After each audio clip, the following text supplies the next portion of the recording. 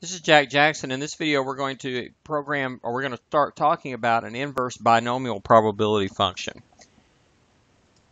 leading to programming it in a TI-84 and a TI-Nspire. So the inverse binomial probability problem is given values for n, p, and c. Remember, the n and p define the which binomial probability we're talking about, which distribution. And c is going to be a cumulative probability. Remember the meaning of these variables. N is the number of trials or the sample size. P is the probability of success each time, which is the same in a binomial probability. X is the number of successes in that sample. And then C is a cumulative probability we want to have. So we want to find a value where the binomial CDF of NPA is approximately C. And I'm using this TI-84 notation here for the binomial CDF. For the TI-Nspire, this would be binomial CDF NP 0, A. Now, unfortunately, unlike the geometric distribution, there is no formula without a summation for a binomial CDF function, even though the binomial CDF function shortcut is programmed in the calculator. That program, though, however, makes use of actually going through a sum.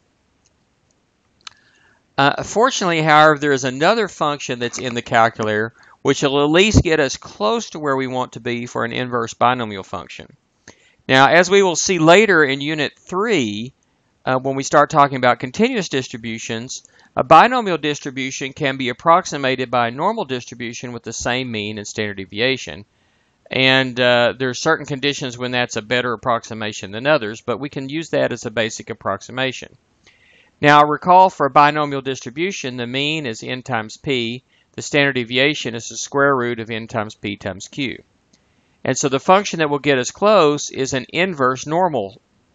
Okay, so for a normal distribution, it's used so much that there's a built-in inverse probability function for a normal distribution. So we're going to use this inverse norm, and what you put in is the cumulative probability C, the mean, which is going to be the mean NP, and the standard deviation, which is going to be the square root of NPQ. That's going to give us at least a value, an output value that's going to be close to the A that we want.